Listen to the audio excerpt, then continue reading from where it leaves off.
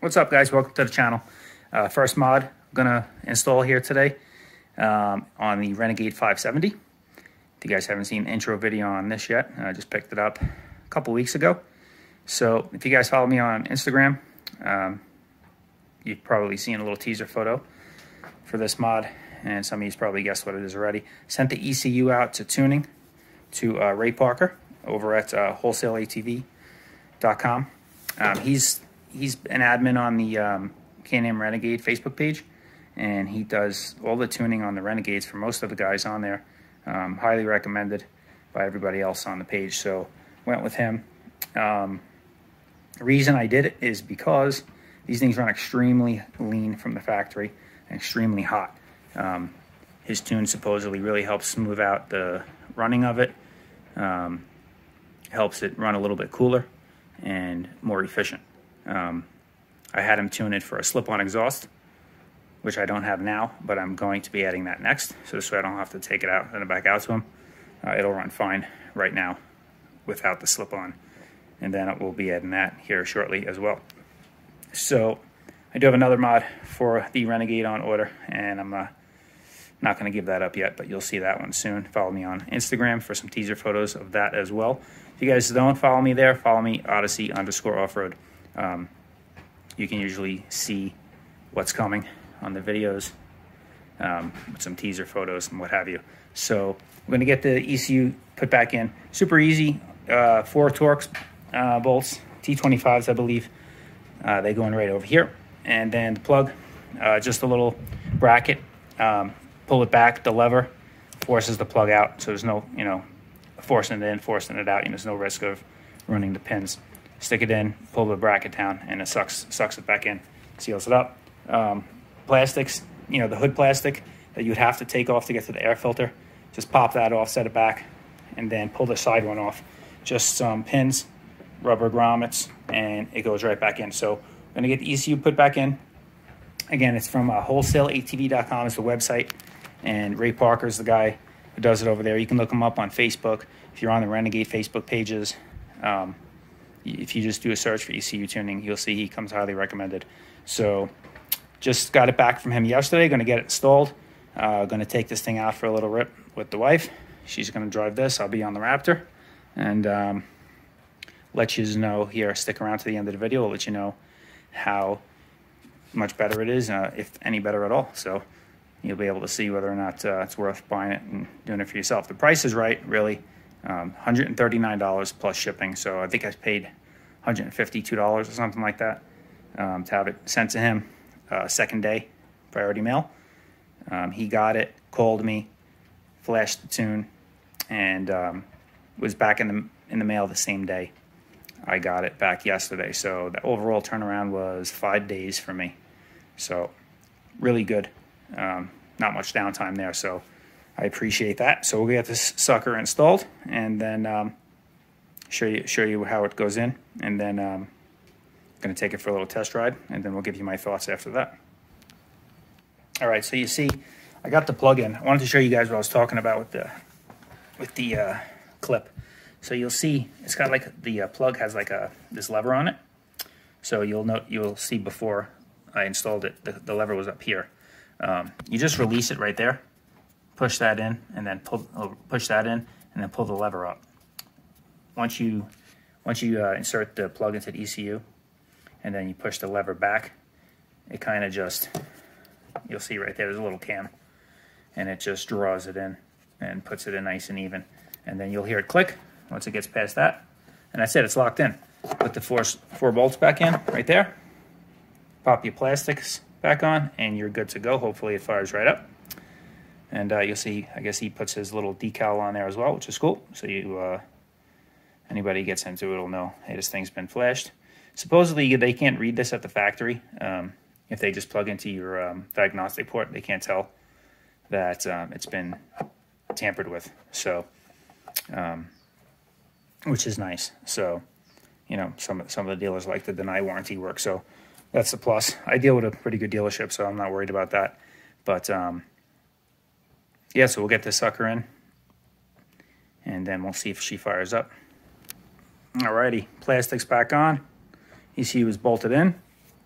I'm gonna give this thing a whirl, see if she starts up. All right. If you guys haven't seen the new Renegades with the electronic key, you have to turn the switch on, hit this twice. It's kind of like the X3s now. You have to hit the start button.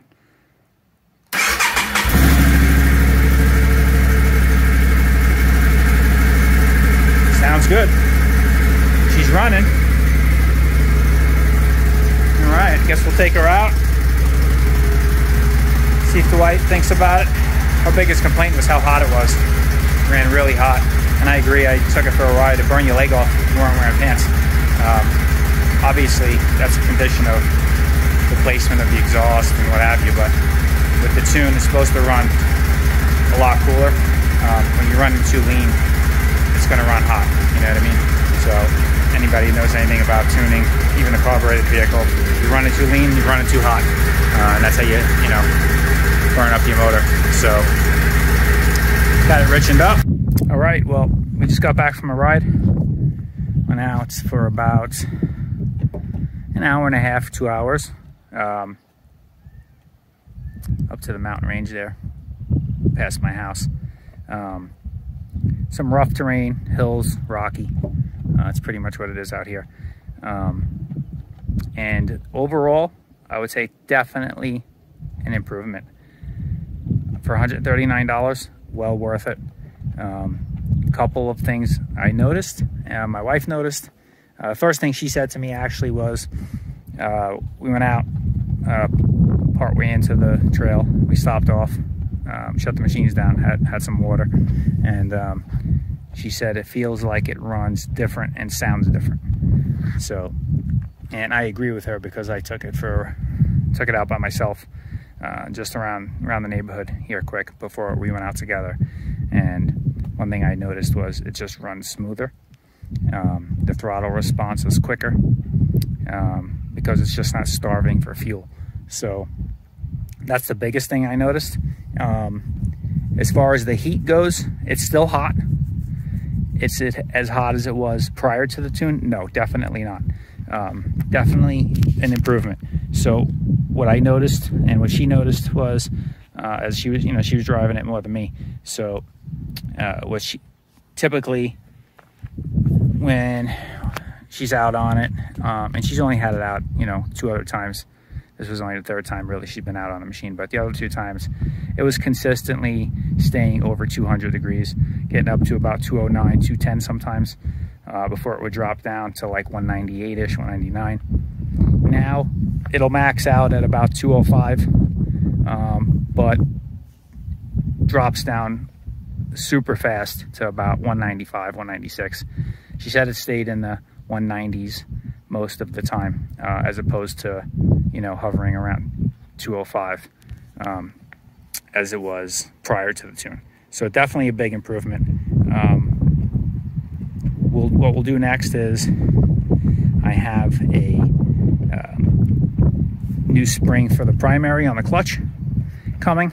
We're gonna install that and review that, and I'll show you guys how to install those. It's pretty easy on the primaries on these, and then we'll see how that makes a difference. That's supposed to help bottom end tremendously. So we'll get that installed, do a review on that, and then I think third stage of mods will probably be a slip-on exhaust at that point. And then we'll just see what differences all these things make and what it adds up to be at the end. But I'm thinking the slip-on is probably going to help expel some of the heat, because the factory muffler is pretty restrictive. There's a lot of packing and baffling in there that really restricts it. And then you see this exhaust pipe, it's just super tiny. So I think free-flowing muffler is really going to help expel a lot more of the heat out. Her biggest complaint of heat now still mostly is on the left side here, and that's where the exhaust is. So hopefully the muffler will fix that. So that is that. So like I said, guys, wholesaleatv.com. Go to the website. You can purchase the tune there, and it's a pretty self-explanatory process. Go through the checkout process, select your shipping. You check out at the end, print your receipt, instructions are all on the website, but print your receipt, package up your computer. I wrapped mine in some bubble wrap, stuck it in an express box, slapped the label on it, and sent it. So then he'll get it, you know, unpack it, ship it back to you in the same box. So super easy process. You'll get, as soon as he is done tuning it and sends it out, you'll get an email from the website saying that your package is on its way. So then you'll get a tracking number. So that's it. Again, I definitely feel it's worth the upgrade. Sorry about the wind here. This wind's picked up a little bit. But for $139 plus shipping, I think it came to like $151 in total. Definitely worth it. Runs way smoother. The overall average operating temperature is much less. And I kept checking, you know, the header pipes too when we would stop quick. And I didn't notice them red and glowing like the issue we were getting when it was new. So that's that. Super good mod. Ray Parker's the guy's name as well. He's on the Canam Renegade Facebook page. I think he's the admin or runs the page, but you can look him up on there. Look up all the reviews. I haven't seen that one person complain about his tune. It runs great, super smooth. Overall engine temps down. So like the video, guys, share it, thumbs up. Even if you don't like it, that's fine too. But we will see you on the next one. More mods to come on this one, and a couple goodies on the Raptor too. So thanks for watching. Follow us on Instagram, Odyssey_offroad, and we will see you on the next one. Ride safe.